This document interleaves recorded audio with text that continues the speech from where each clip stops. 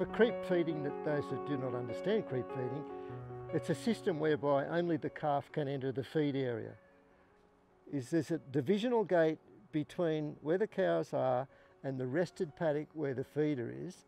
That divisional gate is replaced with a creep gate. A creep gate being a gate that only calves can access. And when you do that, the calves go through there to access that feeder because they can see it's something different. They're inquisitive little fellas. They notice that in the paddock, not only is there a feeder, but there's fresh pasture. So they spend more and more time grazing in there. But that divisional gate and that creep gate must be set up in an area where cattle often frequent. It can't be right up the end of the paddock where they never hardly go. It's got to be in an area that's like a traffic area.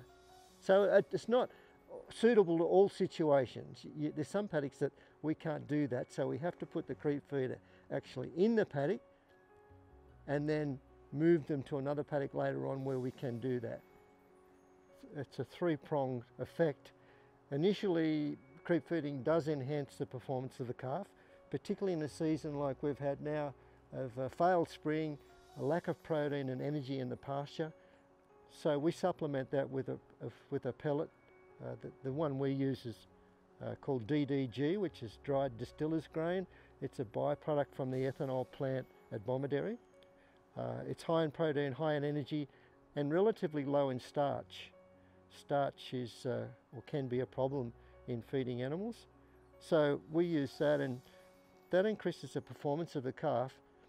And the method that we use with a creep gate and the feeder in an adjoining paddock is the calves go through the creep gate to access that feeder, but they also, and that paddock has been rested, they also notice there's fresh pasture in that paddock, so they spend more and more time grazing independently of their mothers.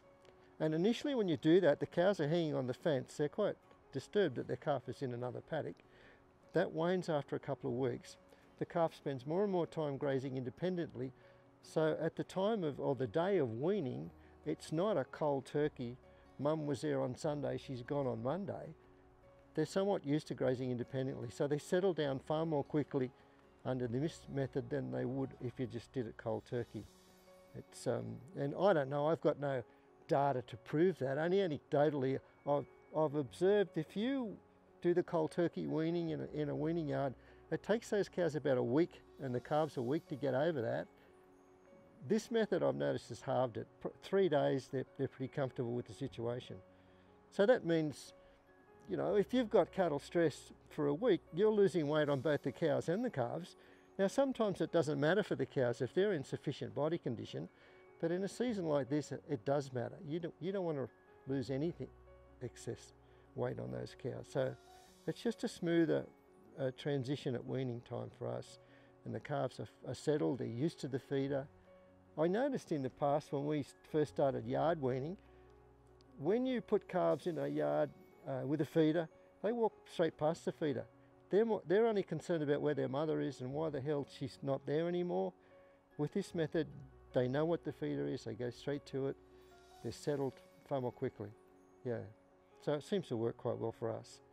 Oh, I find they're a great team of people, local land service. Yeah, they've got expertise in all fields, and I use their service quite often. I'm often talking to the district vet or the livestock officers. Yeah, no, it's a good service, so I enjoy it, and I think more people should try and access it, really.